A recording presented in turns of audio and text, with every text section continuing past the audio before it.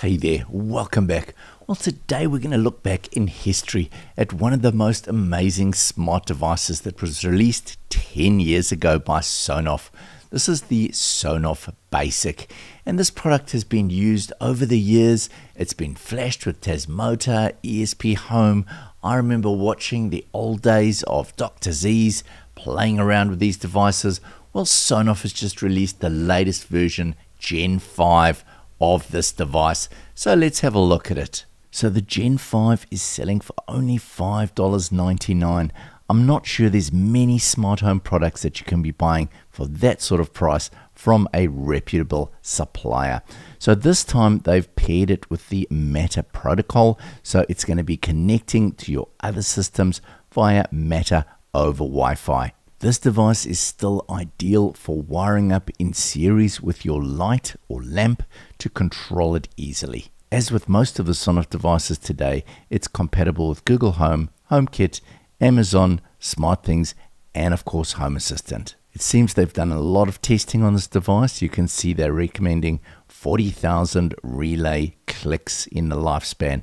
I don't think any of us will ever get near that number. There are, of course, hundreds of devices that you could control with this little smart switch. The Gen 5 has a maximum load of 10 amps or 2,400 watts. Wiring is as simple as the original Basic. You have your live and neutral coming in anywhere from 100 to 240 volts and going out to the load. Once again, always get your qualified electrician to do this. So let's have a look at what we get in the box. Just open it up. So we've got the Basic itself. As you can see, we've got a message here saying that we need to watch the video before we install it, and I think that's got to do with the way that we open this case.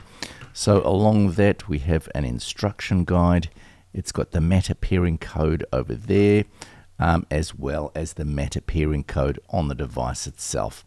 We also have this little device that's been provided here for prizing open the case.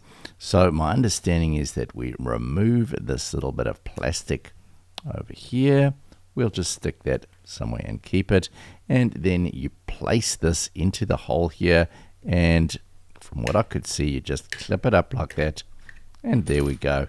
Super simple. Open it up. So inside we've got something that looks quite similar to the original Basic. It's a little bit different.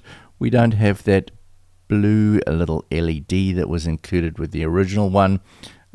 We can see over there we've got our relay itself, we've got our terminals for the power coming in and the power going out, and we have some other little board over here.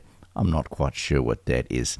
Now, along with this, Sonoff did provide me some of their 3D printed base or mounts. This one is used for mounting it on a DIN rail, and then this one they've provided is used for mounting it inside of a light. I'm going to show you now how that works. What I'm thinking is that you need to put a magnet in here, which will then basically hold this device inside of your light on a magnet. So literally the Sonoff Basic just fits in there, and you then connect that. Well, the magnet will hold it in.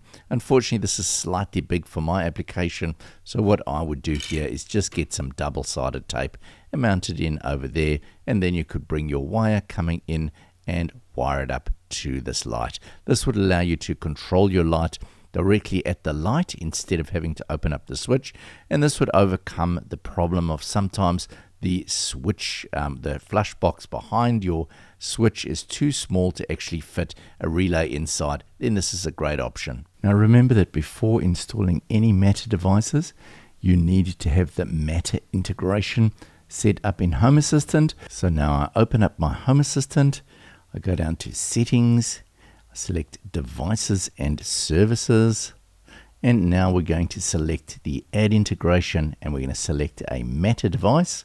This is a new device, so we haven't added it yet. We scan the QR code. Now, one thing to bear in mind, you do need to have this device reasonably close to your Wi-Fi router when doing this, otherwise you may have issues. There we go. You can see it's joined. Took about 30 seconds or so. And now we can give it a name and we can save it into Home Assistant. So now we have our Matter-based Gen 5 all set up within Home Assistant. As you can see, we've got complete local control over it.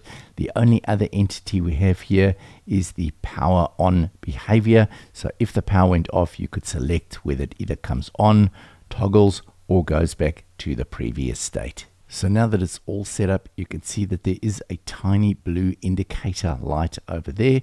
When it was first in the pairing mode, it was flashing. Now it's a solid blue LED, and you can see over here that we can click the switch and turn it on and off using the actual manual button like that, which will then trigger the relay. So this is quite cool. You could actually have this as a floor switch that you could leave on the floor, and you could just use your foot to turn your lamp on and off with the Sonoff, as well as having it as a smart device. So overall, in summary, I've had a lot of fun playing around with this latest version of the Sonoff Basic. I find that the Matter was super easy to get a local connection, and I could then easily share it amongst other networks in my home. The other thing about this device is that it's really simple and easy to connect. There's no complex wiring involved, and it just works. So honestly, big shout out to Sonoff. Thank you for sending me this device free of charge. This is not a sponsored video, but it was a real pleasure to play with this real OG legend of 10 years now, and I'm so glad that you're still making it and improving it. Well, that's all for now. If you've enjoyed the content, please like and subscribe, and I'll see you in the next video. Bye for now.